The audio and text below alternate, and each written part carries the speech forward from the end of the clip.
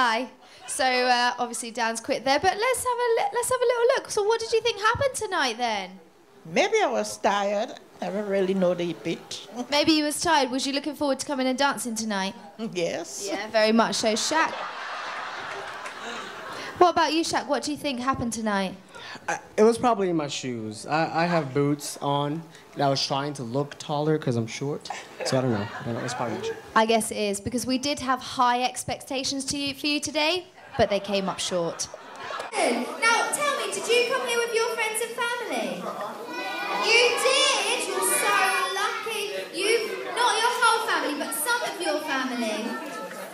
Oh, you're so lucky. Well, do you know what? I came here with my family today too. I came here with my brother, and we're elves, and we came all the way from the North Pole.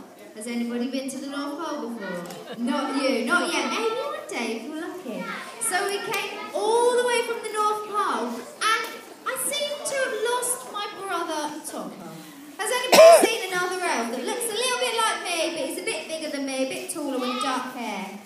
No, not that one. So, we don't want Christmas tree, we want Topper. So do you think you could help me find him? You can? Do you think you could call him at the top of your voices? Yeah, just like that. After 3, ready? 1, 2, 3. Topper!